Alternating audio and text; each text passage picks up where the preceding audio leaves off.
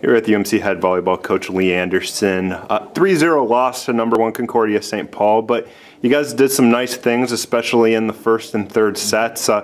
You know, you're down early in the third set, but then kind of came back and held your own.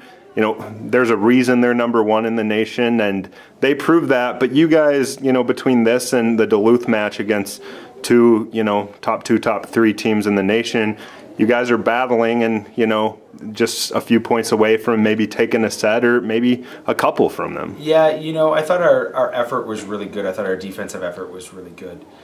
We just couldn't get in system enough. They serve the ball tougher than we do, and I don't think there are many teams, even in our conference, that do that very often, and they put it on us pretty good. And when we were in system, I thought we competed really well.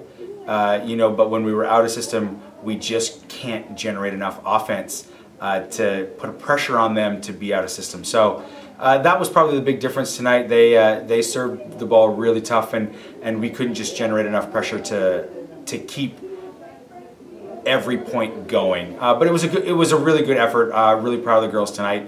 We played a great team, and hopefully we'll play a little bit better tomorrow. Okay, sounds good.